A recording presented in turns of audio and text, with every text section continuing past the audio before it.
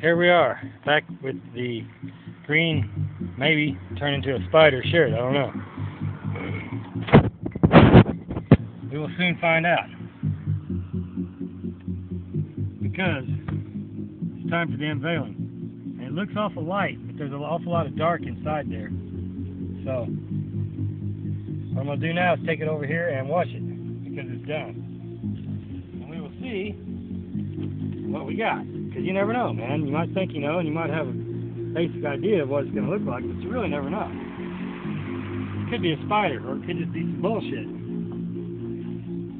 It's pretty cool.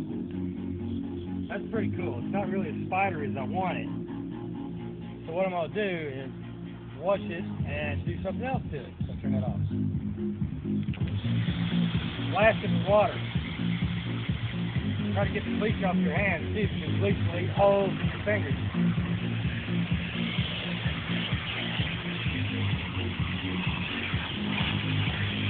Honestly, pretty good. It don't matter, it's getting ready to get some more bleach on it, because I found out with these, you can re-roll it in a different way and put a different design over the top of the old design and it'll make it look wild. What I'm going to do is I'm going to put some lighter colored swirly things in it.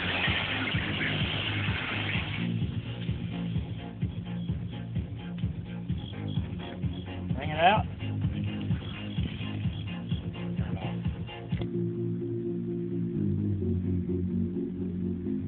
I'm going to fold it just like I did a while ago.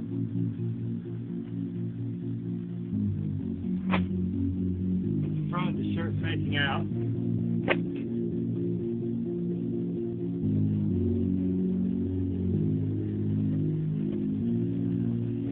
And this time, I'm going to start down here. Twist it up like this. So you can just do anything, just get wild. Just make shit up as you go, it don't matter. It's going to turn out looking cool anyway, you know.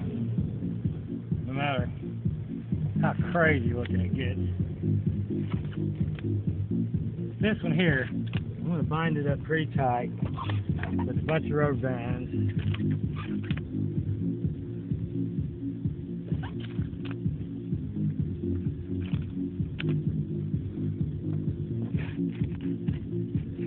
That's what I call a bunch of rubber bands. Now I'm going to squirt this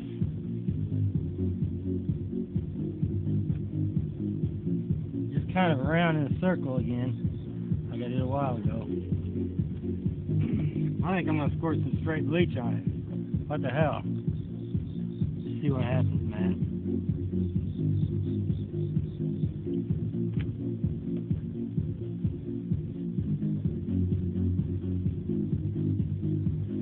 Any old way it seems cool to do. Okay, turn it off. Now it's starting to take on a different shade of green in a few areas that you won't be able to see probably on that camera, but it's definitely changing. In the process of changing even as we speak. And you can let this sit here for a long, long time if you want. The longer you let it sit, the more it's going to bleed into the rest of the surrounding fabric, and the less sharply defined it will be. So, I'm not going to let it sit real long. I think what I'm going to do is throw it in this bowl over here. No particular reason. Just feel like I ought to.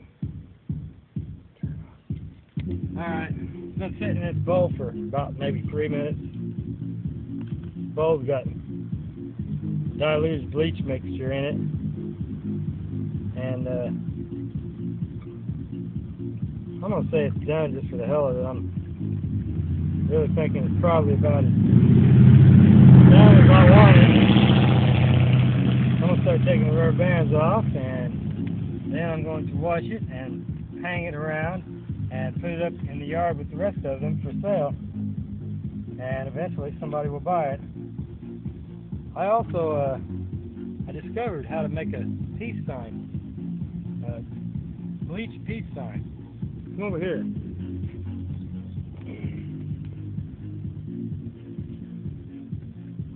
I had 2 more, but I sold them. This is the only one I have left. And actually, this is the second one I did. It's pretty wild looking. You can't really see it. I don't really want to touch it because I got bleach in my hands. But it's not all that difficult to do, man. I studied it on the internet, watching people with dye do it, and I thought there must be a way to do it with bleach, and there is. I'll show you that one here in another video. Right now, this one's done. I'm going to take it over to the washing room area of my yard, and there it is.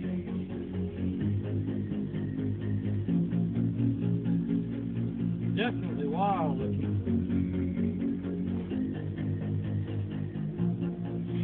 See, there's where the second pattern came in at. I could do another one over there. Well, actually, when it's folded over, there should be another one there, but it's not really as clear as that one. You can put one up there too if you wanted to. That's where the rubber bands were.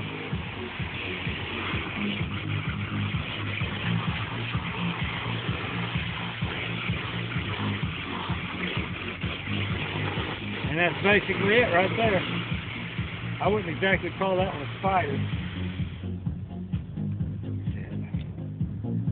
This one here actually is more spidery. It's on the first video. This one's really apocalyptic looking.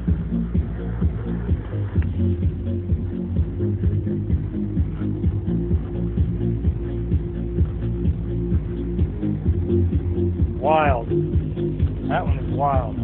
This one is actually a spider, tie-dyed spider. I made just, I don't know, 20 minutes ago.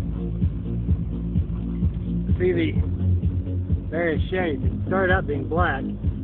There's some like blood red in it, some orange, some brown, some really white, clear-looking stuff. And that all comes from using different times and different bleach mixtures. You just got to go with the flow, man. You know, just you do one, and next thing you know, you're thinking, man, if I did something else to it, it'd look even wilder. And of course, it will look even wilder. And it's fun. It's a hell of a lot of fun. And you don't even have to be stoned to do it. I ain't been stoned since I did any of these. But it would probably help greatly if you were. Anyway, that's how it is right here on the corner of Burl and Stewart in Carmi, Illinois.